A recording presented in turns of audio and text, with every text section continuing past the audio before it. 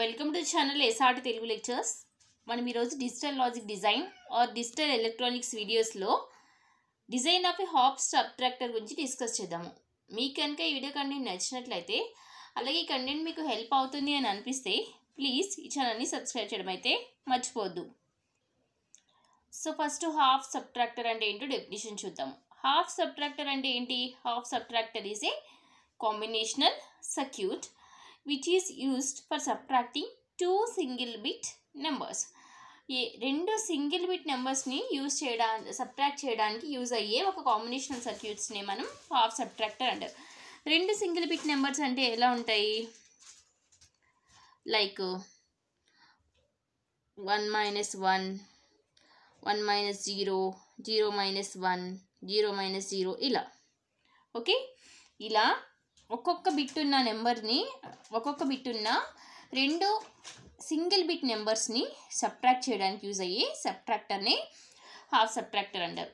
So ఈ only single bits వరకే, borrow ఉంటే హాఫ్ సబ్ట్రాక్టర్ పనికిరాదు సబ్ట్రాక్ట్ చేయడానికి.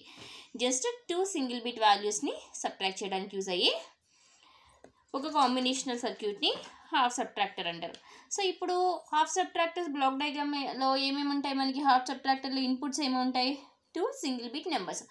సో ఈ 2 సింగిల్ బిట్స్ నెంబర్స్ని సబ్ట్రాక్ట్ చేసినప్పుడు మనకి ఏమొస్తుంది? డిఫరెన్స్ అండ్ బారో కూడా వస్తుంది. కొన్ని సందర్భాల్లో మనం బైనరీ సబ్ట్రాక్షన్ అలా డిస్కస్ చేస్తాం. బైనరీ సబ్ట్రాక్షన్లో కొన్ని వాల్యూస్ సబ్ట్రాక్ట్ చేసినప్పుడు మనకి బారో వస్తుంది.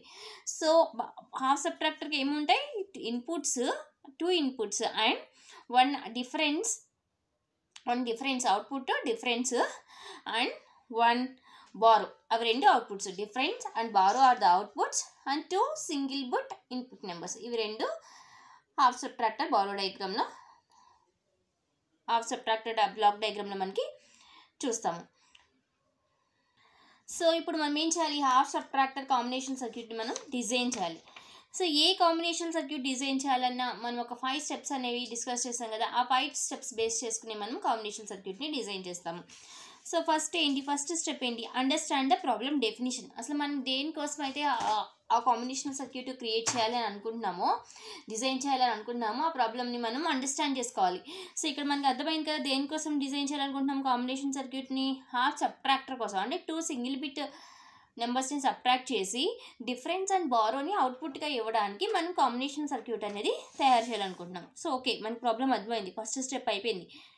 ఇప్పుడు సెకండ్ స్టెప్ ఏంటి? Determine the number of inputs and output. So ఈ బ్లాక్ డయాగ్రామ్ చూస్తేనే మనకు అర్థమైపోతుంది. సెకండ్ స్టెప్ ఈజీగా వచ్చేసింది. ఎన్ని నెంబర్ ఆఫ్ ఇన్పుట్స్ ఉన్నాయి? 2 ఇన్పుట్స్ అండ్ 2 అవుట్పుట్స్. ఆ 2 ఇన్పుట్స్ ఏంటి? 2 సింగిల్ బిట్ నెంబర్స్ లైక్ 1 1 0. అయితే ఆ సింగిల్ బిట్ వాల్యూ either 1 అవ్వచ్చు ఆర్ 0 అవ్వచ్చు, ఏదైనా అవ్వచ్చు. 2 సింగిల్ బిట్ నెంబర్స్.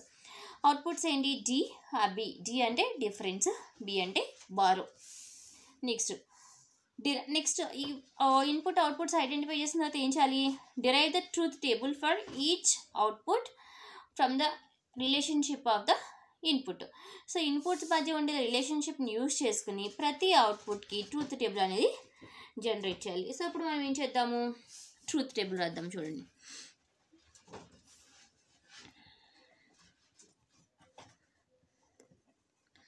ఇన్పుట్స్ ఏమున్నాయి? A B. అవుట్పుట్స్ ఏంటి? D B. D means difference, B means borrow. So ఇప్పుడు ఏకి వాల్యూస్ ఏమేమి ఉంటాయి? 0 0 1 1. B value 0 1 0 1. సో 2 ఇన్పుట్స్ ఉంటే మన ట్రూత్ టేబుల్లో ఎన్ని ఎంట్రీస్ ఉంటాయి? 2 పవర్ 2 అంటే 4 ఎంట్రీస్ ఉంటాయి. అవి 0 0 0 1 1 0 1 1. సో ఇప్పుడు మనకి దేనికి ట్రూత్ టేబుల్లో డి అంటే ఏంటి? డిఫరెన్స్. సో ఈ 2 సింగిల్ బిట్ నెంబర్స్ యొక్క డిఫరెన్స్. మనం బైనరీ సబ్ట్రాక్షన్ యూజ్ చేసి రాయాలి డిఫరెన్స్. బైనరీ సబ్ట్రాక్షన్ మీకు ఐడియా లేకపోతే మన ఛానల్లో ఆల్రెడీ వీడియో ఉంది, దాన్ని రిఫర్ చేసి రండి. సో 0 - 0 ఏంటి? Difference 0 with borrow 0. ఓకే, 0 - 1 ఏంటి? 1 విత్ బారో 1. 1 - 0 ఏంటి? 1 విత్ బారో 0. 1 - 1 ఏంటి? 0 విత్ బారో 0. ఓకే, సో ఇప్పుడు ఏం చేసాం? ట్రూత్ టేబుల్ అనేది రాసేసాం. సో ట్రూత్ టేబుల్ రాసిన తర్వాత నెక్స్ట్ స్టెప్ ఏంటి? Simplify the Boolean expression for each output using the K map. So ఇప్పుడు అవుట్పుట్స్కి మనం ట్రూత్ టేబుల్ రాసాం. ఇప్పుడు ఏం చేయాలి, ఆ అవుట్పుట్స్లోని మనము బులియన్ ఎక్స్ప్రెషన్ని సింప్లిఫై చేయాలి. దేన్ని యూస్ చేసుకుని, కే మ్యాప్స్ యూస్ చేసుకుని. So first K map for D రాద్దాం, డిఫరెన్స్కి రాద్దాం. డిఫరెన్స్కి ఇది ఎన్ని ఇన్పుట్స్ ఉన్నాయి, 2 ఇన్పుట్స్ ఉన్నాయి. అంటే 2 వేరియబుల్ కే మ్యాప్ యూస్ చేసుకుని మనం మినిమైజ్ చేయాలి బులియన్ ఎక్స్ప్రెషన్ని. 1 ఇన్పుట్ ఏమో ఏ, ఇంకొక ఇన్పుట్ బి. ఏ వాల్యూ 0 1, బి వాల్యూ 0 1. సో ఇది దేనికి కే మ్యాప్, డీకి. డీలో ఎక్కడెక్కడ 1 ఉంది, సో డీలో ఎక్కడెక్కడ 1 ఉన్నాయి, డీలో 0 1 1 0 దగ్గర 1 1 ఉంది. సో 0 1 1 0 అక్కడ 1 ప్లేస్ చేసాం.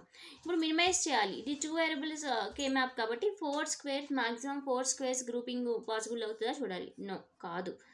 4 తర్వాత 2 కూడా కాదు. ఇక్కడ మనం ఇంకా ఓన్లీ మనకున్న పాసిబిలిటీ ఏంటంటే సింగిల్ స్క్వేర్ని గ్రూప్ చేసుకుని దానికి సంబంధించిన మింటాము రాయాలి.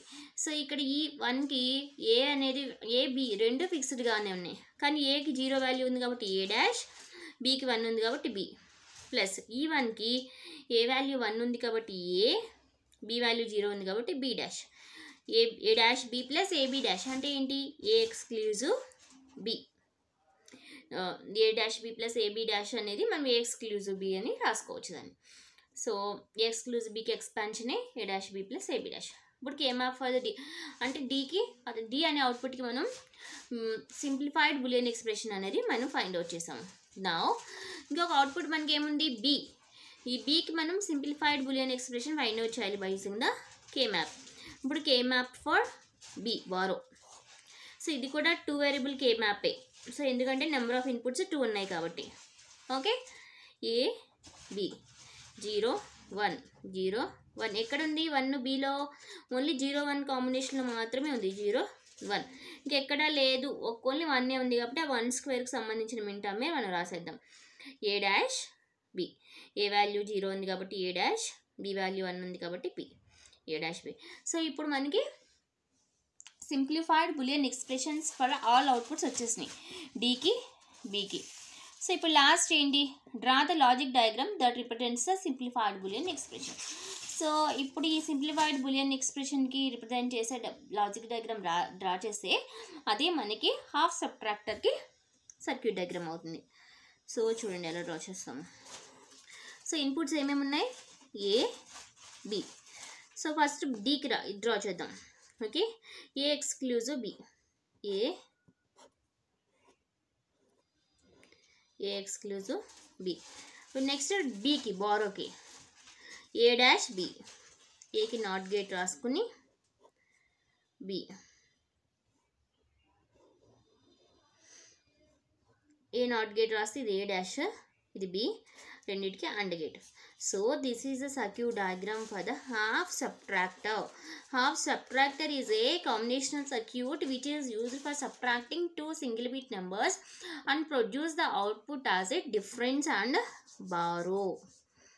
So this is the difference, B is the borrow. So D యొక్క simplified boolean expression A exclusive B, borrow the A dash B. ఈ విధంగా మనం కాంబినేషన్ సర్క్యూట్ డిజైన్ స్టెప్స్ని ఫాలో అవ్వకుండా ఈజీగా మనం ఏ కాంబినేషన్ సర్క్యూట్ అయినా మనం ఈజీగా డ్రా చేయొచ్చు, డిజైన్ చేయొచ్చు.